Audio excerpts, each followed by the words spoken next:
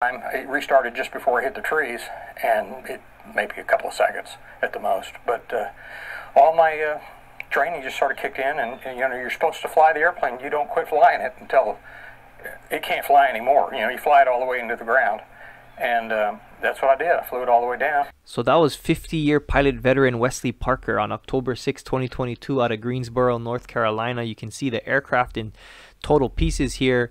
Only the tail remained, but the pilot was without a scratch. It was awesome to see. November 655 Whiskey Papa was the tail number on this one. And this is the aircraft he was flying. It's an experimental one, crashed Fisher Celebrity. And that's what it looks like. Pretty nice aircraft before the crash. And then this was the airport and the flight path they were trying to do some training at. This Piedmont Triad International Airport, runway 23 right,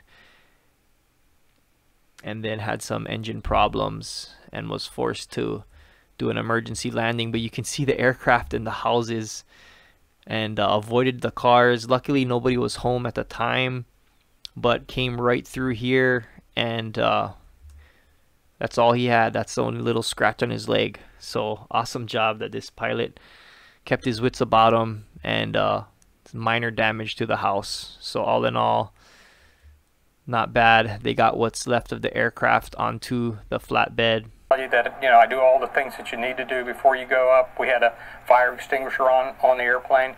I have 4-point safety harnesses, and I had them pulled tight, which I recommend to everybody to do that.